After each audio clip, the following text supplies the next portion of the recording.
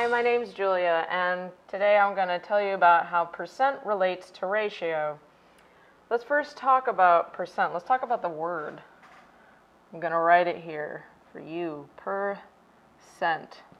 We're going to break this word down. Let's start with cent.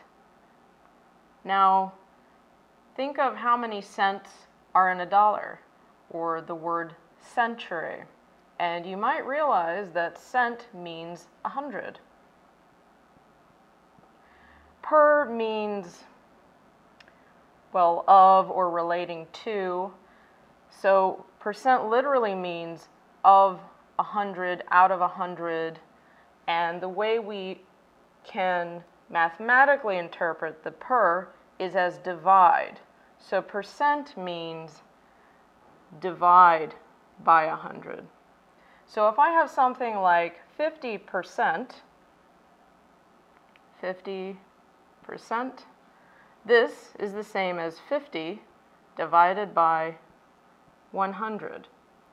Now, you may notice that 50 divided by 100, 50 over 100, that's a fraction, 50 hundredths. Again, percents are putting things in terms of hundredths, giving you a fraction, ultimately. And fractions are, this is a ratio, right? So basically, how does a ratio relate to a percent? Well, a ratio is a percent, or percent more specifically is a type of ratio with 100 as your denominator. And thank you.